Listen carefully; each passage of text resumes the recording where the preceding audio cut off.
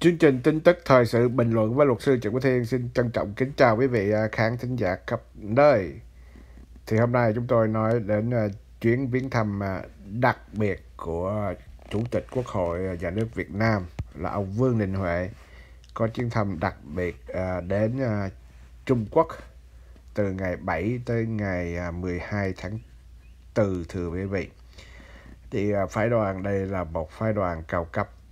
của Quốc hội Việt Nam và đã có những buổi làm việc với bên phía Việt Nam, kể cả gặp mặt với ông Chủ tịch Tập Cận Bình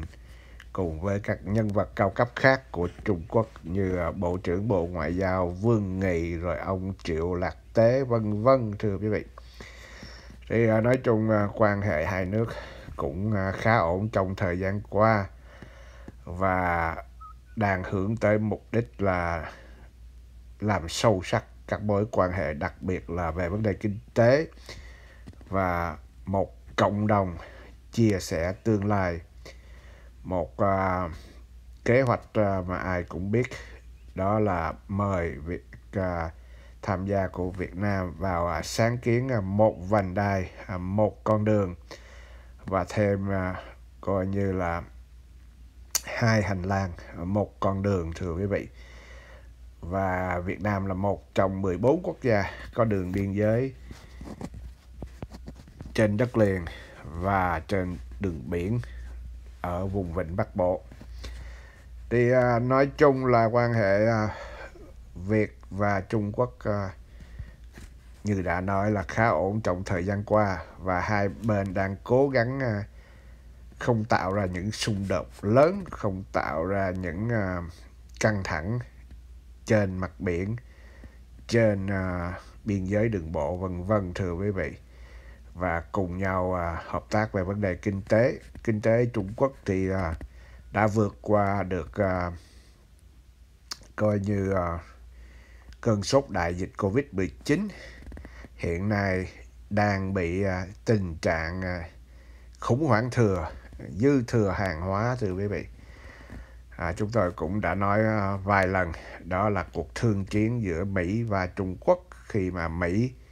đã áp thuế, tăng thuế để bảo hộ mậu dịch cho đất nước Hoa Kỳ, cho nên hàng hóa Trung Quốc ngày càng khó khăn để vào được đất Mỹ, thưa quý vị. Chẳng hạn như mặt hàng xe điện thông minh, hiện nay thì ngay tại Hoa Kỳ vẫn chưa có chiếc xe điện thông minh nào được nhập vào Hoa Kỳ, thưa quý vị.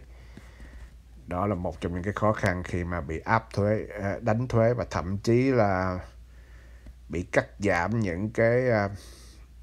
giao thương giữa hai quốc gia. Lúc trước thì thuế thấp, bây giờ đánh từ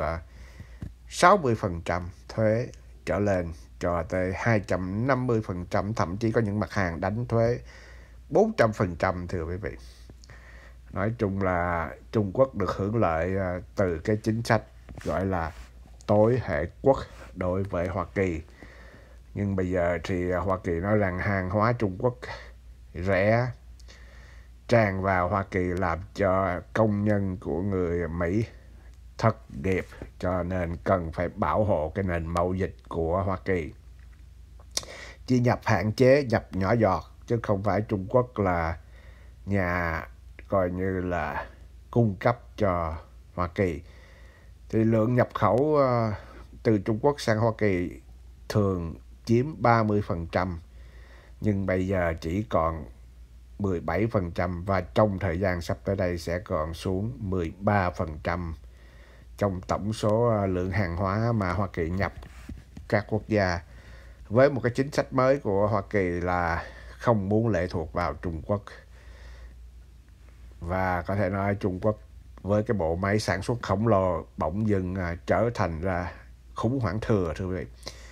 Có nhiều người sẽ hỏi là tại sao Trung Quốc không cắt giảm cái lượng sản xuất. Xin thưa, nếu cắt giảm sản lượng thì đồng nghĩa với việc thất nghiệp gia tăng, là vì cắt giảm sản lượng thì sẽ cắt giảm số công nhân, và số công nhân của Trung Quốc hơn 600 triệu người, thưa quý vị. Cắt giảm thì sẽ bị tình trạng thất nghiệp,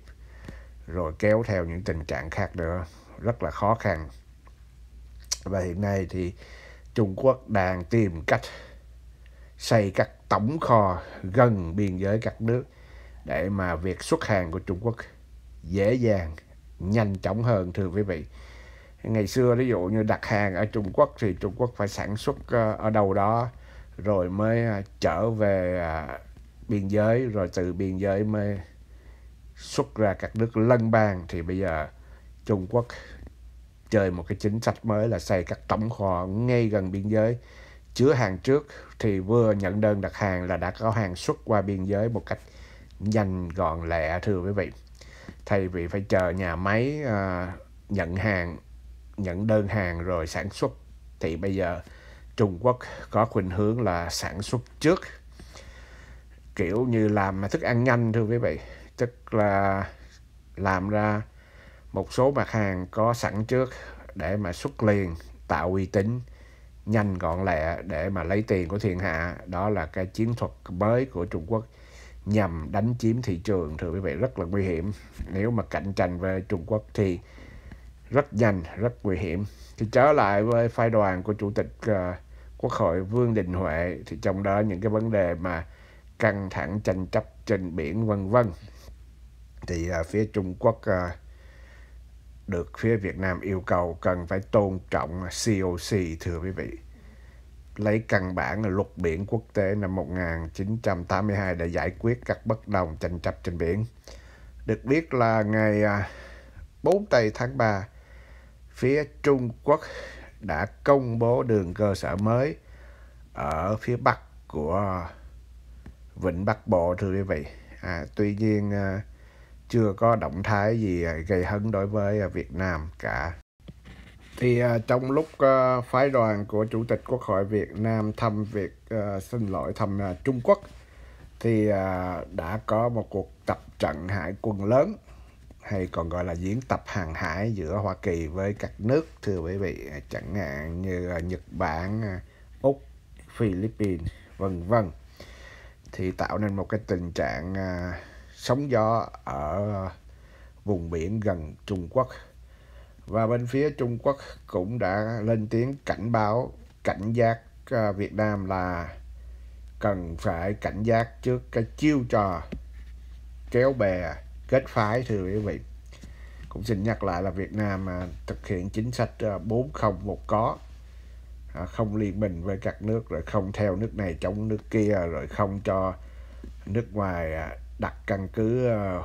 quân sự ở Việt Nam, rồi không dùng vũ lực để giải quyết các vấn đề tranh chấp, mà chỉ dùng những biện pháp hòa bình vân vân.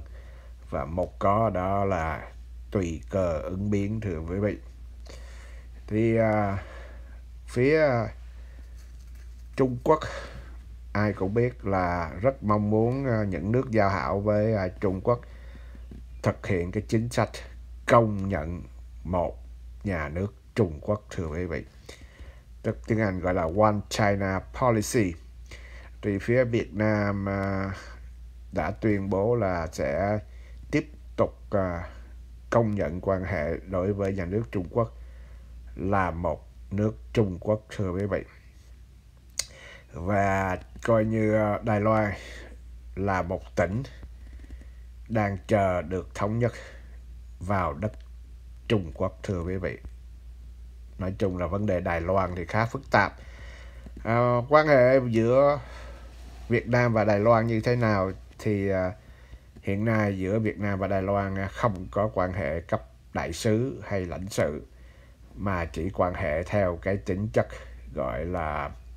phi chính phủ và theo cái tính chất dân gian, thưa quý vị. Tức là người dân hai nước vẫn giao hảo với nhau, nhưng ở cấp nhà nước thì không có văn phòng đại diện, không có tòa lãnh sự, không có tòa đại sứ, thưa quý vị. Và cũng khỏi chúc mừng nhau, coi như mọi sự kiện ở Đài Loan Việt Nam không quan tâm, và mọi sự kiện ở Việt Nam thì Đài Loan cũng không quan tâm, thưa quý vị. Đài Loan ai cũng biết là ngã theo phương Tây và ngã theo Hoa Kỳ. Thì với cái chính sách đó, và Việt Nam như đã nói là mong muốn là không có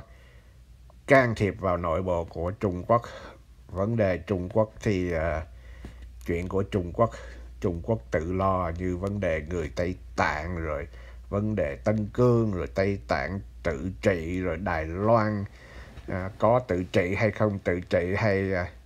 như thế nào, thế này thế nọ, thì Việt Nam trên bình diện giữa hai quốc gia chỉ quan tâm quan hệ giữa Việt Nam và Trung Quốc, đặc biệt là trong các quan hệ về kinh tế. Giữa Việt Nam và Trung Quốc có những cái khúc mắc của lịch sử, thưa quý vị, đặc biệt là từ cuộc chiến Việt Trung ở biên giới phía Bắc năm 1979. Cho nên giữa Việt Nam và Trung Quốc có một cái khoảng cách dường như là bất thành văn, đó là không hợp tác về vấn đề quân sự,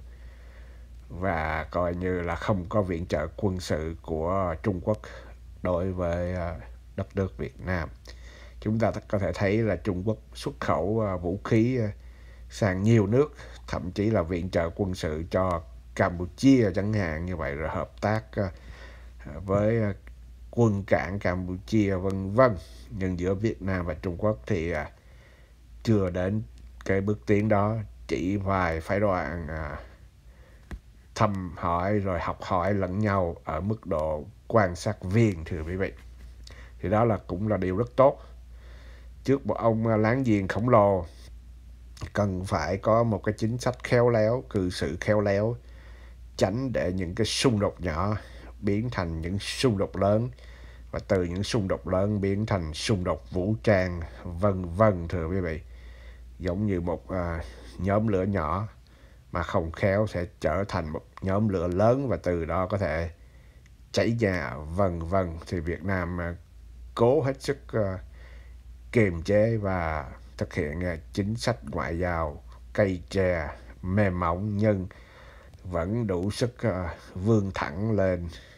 theo hình dáng của cây tre Việt Nam. Thì nói chung là bên phía Trung Quốc họ vẫn tiếp tục mong muốn có sự giao hảo giữa Việt Nam Trung Quốc, để mà như đã nói là Trung Quốc muốn bán hàng nhiều càng tốt cho Việt Nam. Nhưng nên nhớ Việt Nam không phải là thùng rác của Trung Quốc, muốn bán gì thì bán, muốn coi như giật dây rồi lùa gà lùa vịt rồi chiêu trò chim cút lừa gạt tiền vân vân, thưa quý vị. Việt Nam thì cần phải cảnh giác trước những chiêu trò của ông đại gia hàng xóm mà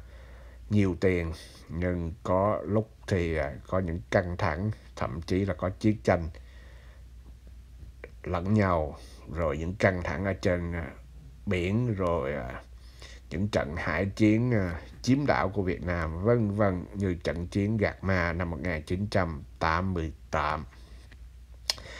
Quá khứ thì tạm gác lại, và hai quốc gia hướng tới tương lai trong cái việc phát triển kinh tế làm ăn trong nhiều thập niên tới.